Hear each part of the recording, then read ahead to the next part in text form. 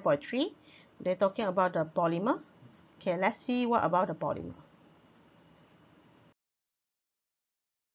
First one, we go to introduction about the polymer. Polymer is a large molecule that formed by the chain of the small molecular. Okay, the molecular unit, we call it as a monomer. Okay, polymer can separate by two parts. One is a natural polymer, another one is a synthetic polymer. Okay, natural polymer, they exist as a naturally. Okay, the synthetic must be man-made polymer, that means already processed. Monomer is a simple, that means that just one of the object. They can call it as a singular. So you can see the monomer, they're just like one of the simple of the Lego. Okay, when they join together, we call it as a polymer. So this one is a polymer of the 3 monomers. This one is a polymer of the 5 monomers. Now we're going to see the natural polymer. We got 3 types of the natural polymer. First one is a starch. Starch is a polymer. Okay, monomer to the starch is a glucose. Glucose the function to produce the energy. Okay, for the polymer, another one is a protein. Monomer for the protein, we call it as a acid amino. Okay, or you say amino acid. They build the cell and also the body tissue. And the last one is what we need to study today. There's a natural rubber. That's a polymer. Then the monomer, we call it as an isoprene. Make the rubber base the products. Now we're going to see the example for the synthetic polymers. We got 4 sets. Okay, first one is a polythene. There's a polymer name. Okay, the monomer name, we call it as a ethene. Example, we use as a plastic bottle, plastic bag, and also the pail. Okay, the second one is a polystyrene. Okay, polystyrene, the monomer, we call it as a styrene. Okay, packing container and also for the electrical equipment. Okay, number 3, perspex. Okay, perspex is a metal accurate. They're using for the aeroplane mirror, the window for the vehicle. And the last one is a synthetic rubber. That's a neoprene. They're using to create the glove, the tire, and the shoe shop. So this one, what we need to learn today is a synthetic rubber. Okay.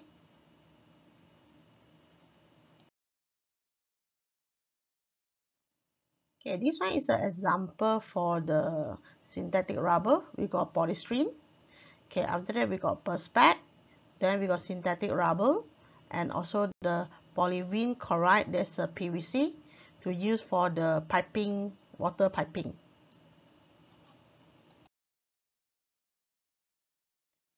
Okay, now we can see the monomer and polymer, how to go to create. Okay, so the first one, when the monomer to become the polymer, they must through the process, we call it as a polymerization. Okay, polymerization means the joining the monomer through the formation of the chemical bonds. So you want to join back, you want to create the bond, you must through the chemical formation. So opposite, when the polymer want to create back to the monomer, so that means you want to breaking the bond. So this process, we call it as a depolymerization. So splitting the long chain polymer through the chemical reaction. You can see the polymerization. That means from the monomer become the polymer. So they're using the chemical formation is the distillate and also plus a royal peroxide. Okay, after that they need to heating. Okay, they join together. So that means they want to combine the monomer to the polymer. It's a depolymerization. That means from the polymer they want to split out become the monomer. So from here they also using the process of the chemical heating the perspex.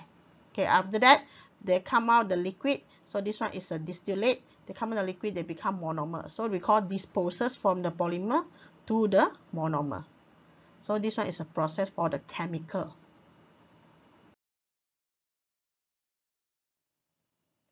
Okay, let's see another one is a polymerization. They got ethene monomer to become the polythene. So this one is the monomer become the polymer. So through the heat and also the pressure, okay, this one is a monomer of the same type. So from breaking the double bond, okay, let's see the bond. So this one carbon, they join with double bond. They want to break it, become single bond. So this one also is a polymerization, but we need to add one more word. There's an addition. Addition for the polymerization.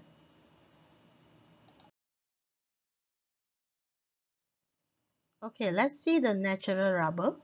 Okay, natural rubber, another name we call it as a latex. So latex is a polymer. So the monomer we call it as a isoprene. So what's the characteristic for the latex? First one, there's an elastic. They're able to return to the original shape.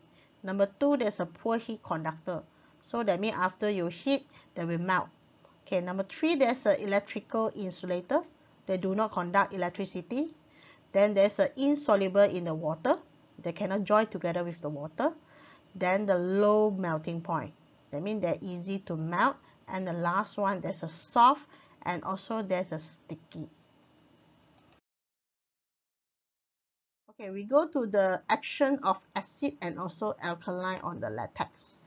So that means the latex molecule, first one, we can see the structure. There's a cover with the protein membrane. Okay, protein membrane at the surrounded.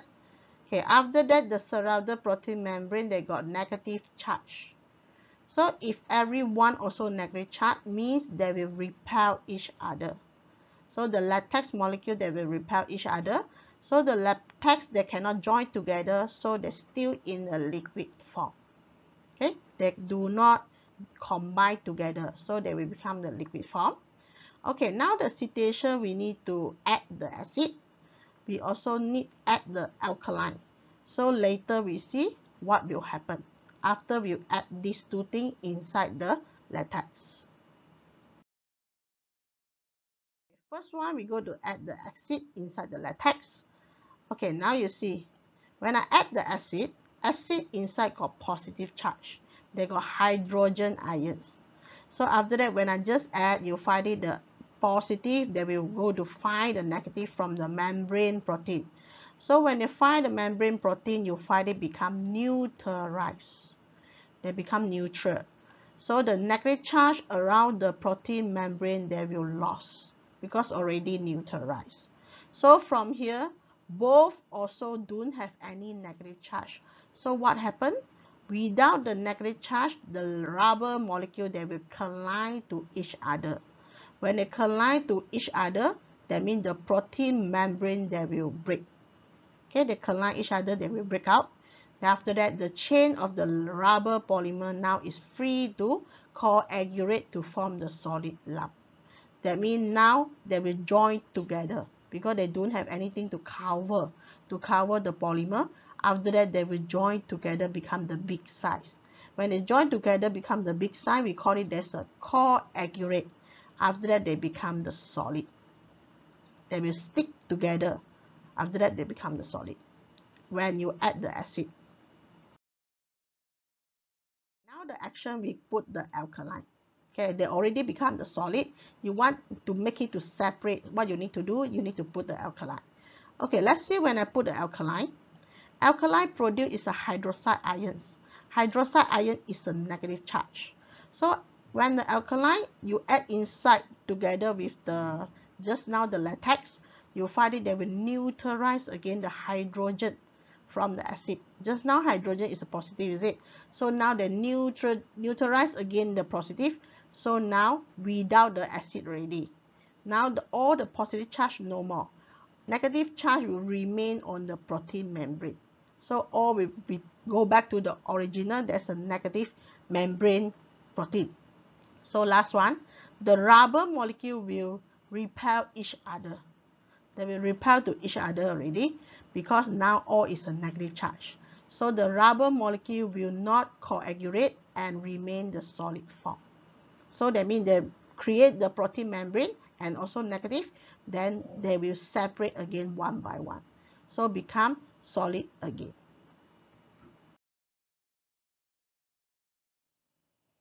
Okay, let's see this part. This one is a vulcanization of the rubber. Okay, let's see the structure.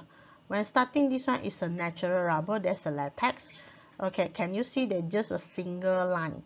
Okay, now we need to create a vulcanization of the rubber. So first one, vulcanization of the rubber means they can improve the properties of the rubber.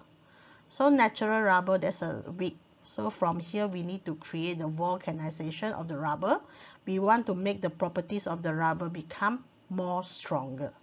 So from here, we need to add about the sulfur. After we add the sulfur, can you see the part? They got joining link. The link they got joined by together with the sulfur at the middle. So from here, we find it the link now becomes stronger. Okay, let's see here. Vulcanization is a process. They want to heating the rubber with the sulfur. So we add the sulfur, after that we need to heat. So the sulfur atom will add to the chain of the natural rubber polymer molecule. So the sulfur will put in, then join it together with the link. So you find it now the vulcanization become more stronger.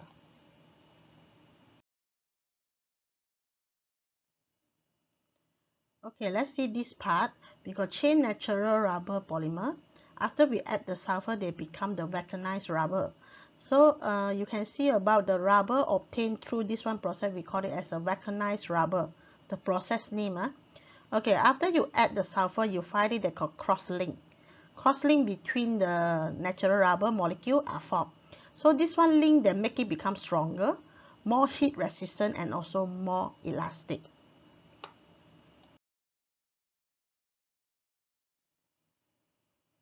Okay, now we need to go is the properties of the vulcanized rubber. Okay, we got what characteristic after we add the sulfur. So the first one, hard and more elastic. So that means they will be better than the normal rubber. So the second one is good electrical insulator. Okay, number 3, there's a difficult to oxidize in the A. Number 4 is does not react with the acid and also alkaline. Okay, number 4 is not permeable to the liquid and also the A. That means there is a waterproof. And the last one is a resistant to the heat. So this one is what the reason why we need to vulcanize the rubber. They make it become more stronger.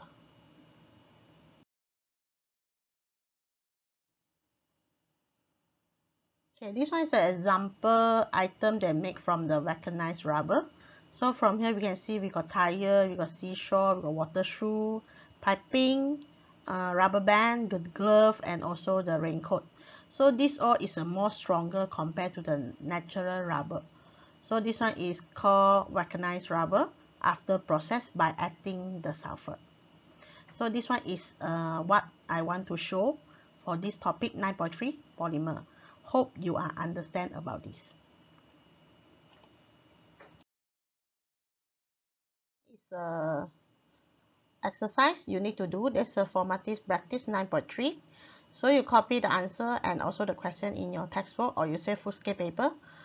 From the page from the textbook, there's a 198. Okay, hope you can finish it. So I will discuss about the answer 9.2 and 9.3 together. Thank you. Just thank you for your watching.